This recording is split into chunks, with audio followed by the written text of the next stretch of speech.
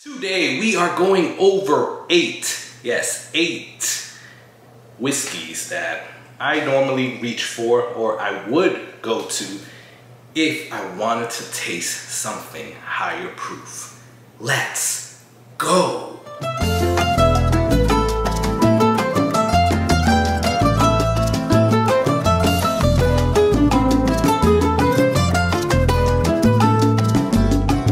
Hey, what's going on, guys? My name is Carlos. Thank you for joining me here on the Whiskey Corner. I truly appreciate you guys stopping by, checking out the video, and checking out the channel. Please do me a few favors. Favors. Please like or dislike this video, as it'll help YouTube's algorithm and seeing if it's gonna share this video with others. And please subscribe, maybe here. Subscribe, that'll definitely help me out.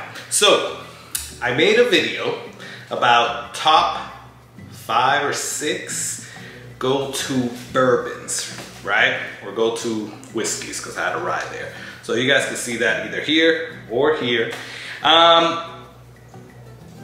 Due to some life things that have recently happened, which I'll share with you guys in a second, I decided to remake that video with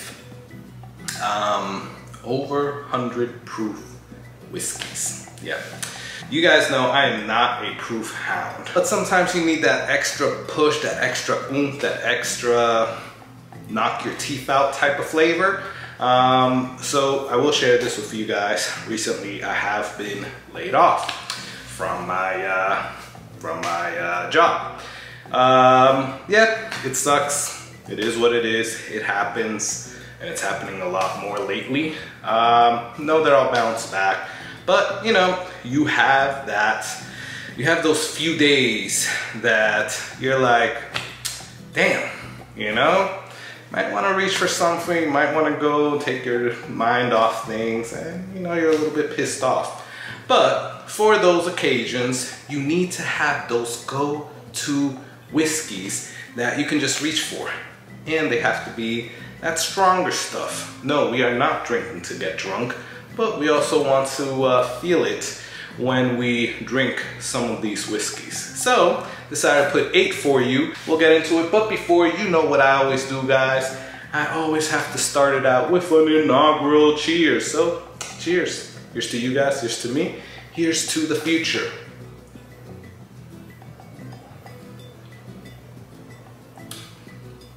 Yeah, that definitely packed the punch. Spiciness, flavorful, tobacco, leather. This is the first one that we're going to talk about, and the first one that a lot of people should reach to if they have the luxury of having this, which most of us should at least have 1 or 2, and that is Elijah Craig Barrel Proof. Yeah, so this particular one is a barrel proof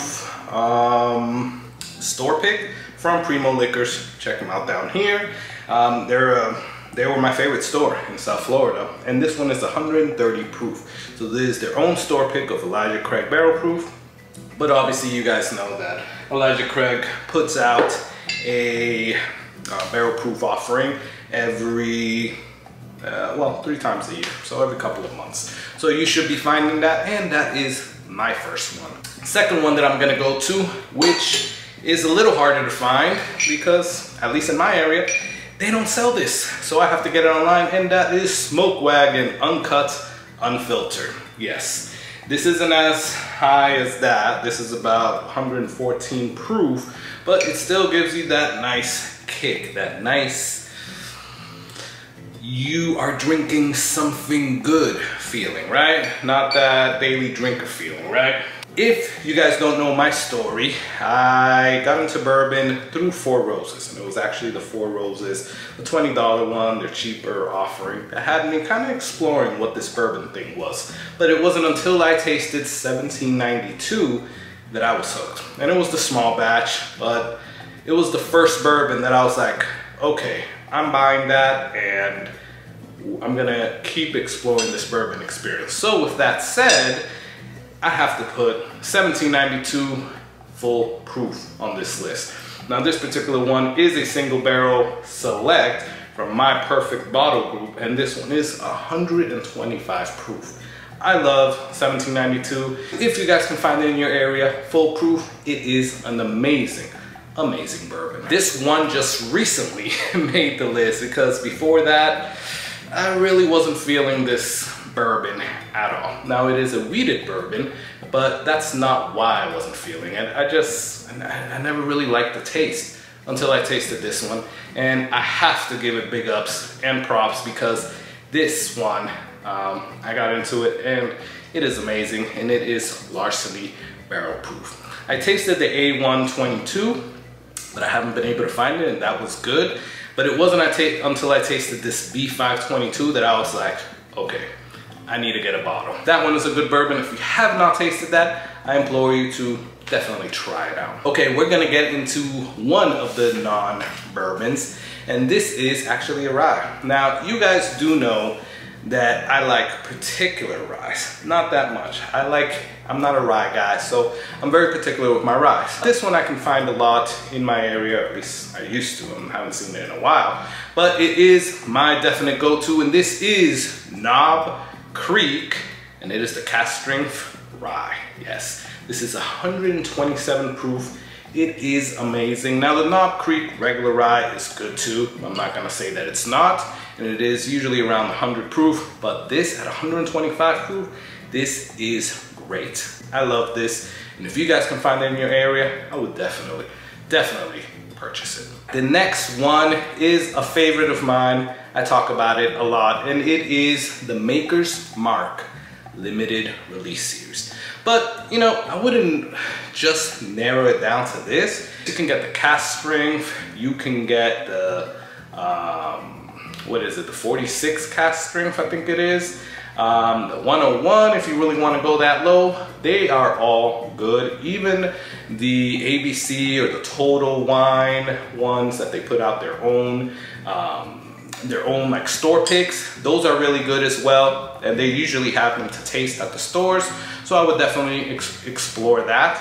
But you cannot go wrong with some Maker's Mark at higher proof, so definitely go and check that out. So this is going back to the bourbon, so you guys already see the box. So I have to put Booker's on here. So Booker's usually comes in over 120 proof, and you guys know it comes out every quarter, 4 times a year. This one is the 0221. It's the tag-along batch, and it's probably the highest proof one from last year, even though they were a lot in the same kind of proof range, 123 to 127. This one being the 127 proof. But this is amazing. I know they're a little harder to find in some areas, so if you can't get this, definitely go with something like a Knob Creek, Baker 7, Old Granddad 114. You know, they're all around that same taste, but I just decided to pick the Booker's because I definitely do love it. All right, last one, and this is not, and I repeat, it is not a bourbon, it is another whiskey, but this thing will knock you on your ass. Yes, I said it, and this is Obtanian light whiskey. Obtanium, sorry, said it a little bit wrong. So, if you guys want to be how Matt at ADHD Whiskey says, slammered right away, then I would definitely go for this. Wow, 136. You get a little taste of this and you'll be done, or at least I am, for that night, because yeah, that's up there. It's up there like the Coy Hills from Jack Daniels and stuff like that. So definitely you gotta go easy on that, but at least it is a it is a good one if you want to feel that proof for sure. So that is my list of 8 whiskeys that I definitely would go to if I want to have that more of that punch in the mouth type of feeling when I'm drinking my bourbon, whether I have a hard day, hard night, hard week, Friday night pour, wanna feel it on the weekend, or like I said, you get laid off, and it is what it is. So let me know what your list is below. Let me know, comment. I love going back and forth with you guys. And subscribe. That definitely helps me out. Also, please check out the Patreon in the description. I'm gonna keep enjoying this. Yeah, I'm gonna get some stuff done, and I want you to enjoy that whiskey.